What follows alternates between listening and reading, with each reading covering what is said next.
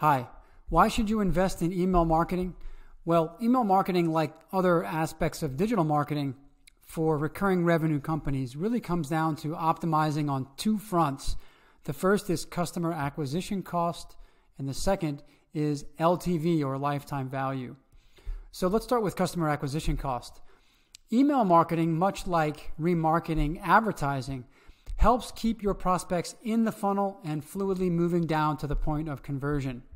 So you're constantly reminding people of what they did last with your brand and what they should do next. And once you have acquired those customers, it's also very important to retain those customers and keep them happy, prevent them from churning, and making sure that you're maximizing their lifetime value. This is also where email marketing comes in, because it is the most efficient and effective communication strategy there is for maximizing LTV of your current customers. So we'd like to work with you on email marketing, and have a look at our proposal here to learn more. Thanks.